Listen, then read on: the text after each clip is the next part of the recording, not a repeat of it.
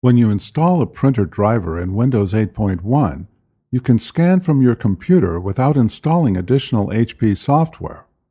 This video shows how to scan with your HP printer using Paint.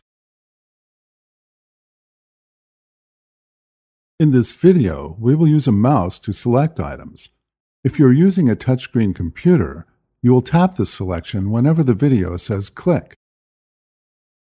First, place the item you want to scan on the printer's scanner glass, or load it into the automatic document feeder if your printer has one. From your computer, right-click the lower left corner of the computer screen to display the menu.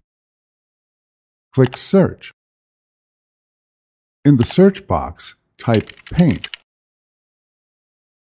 From the results, click Paint. Once Paint opens, click on File. Click from Scanner or Camera. If you have more than one printer driver installed on your computer, you must choose the printer you would like to scan from. Click on your desired printer's name and then click OK. Change any settings necessary to customize your scan. Make sure to select either the flatbed or document feeder from paper source, depending on your printer and how you plan to scan. Once all desired options have been chosen, click Scan. When the scan completes, the image will show in the Paint window. Now you can edit, save, or print the image from Paint.